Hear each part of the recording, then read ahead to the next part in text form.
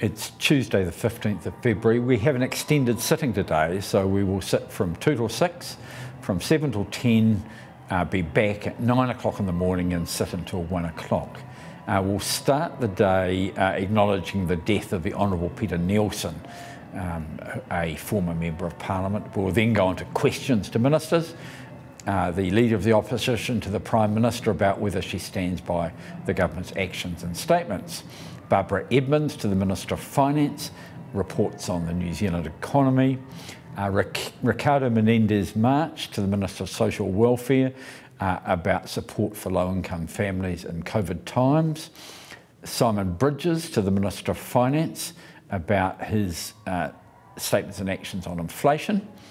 Sarah Pallett to the Minister for COVID-19 response about recent announcements that the government has made on the outbreak. Chris Bishop to the same Minister about rapid antigen testing. Tangi Utikere to the Minister of Health about influenza vaccines. Erica Stanford to the Minister of Immigration about whether he stands by his statements and actions. Brooke Van Velden to the Prime Minister, does she stand by her statements and policies?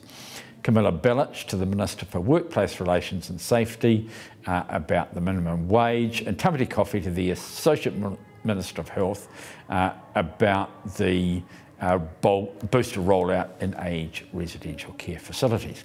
That'll finish at about 3 o'clock. We'll then go on to the Prime Minister's statement continued, and that will run through until 6. House will come back at 7 o'clock and debate the third reading of the Conversion Practices Prohibition Legislation Bill in the name of Chris Farfoy, followed by the committee stages of the Clean Vehicles Amendment Bill in the name of Michael Wood, and possibly we might get onto the Land Transport Drug Driving Amendment Bill in the name of Michael Wood again.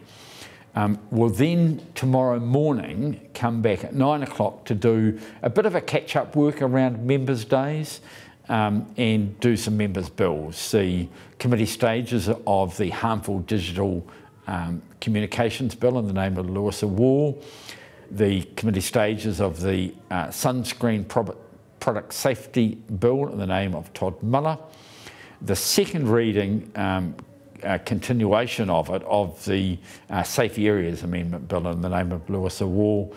And if we get through that, we'll have the Biosecurity Information for Incoming Passengers Amendment Bill, which is in the name of Steph Lewis. So the House will finish at 1 o'clock, and I'll be back here at 2 o'clock for tomorrow's sitting.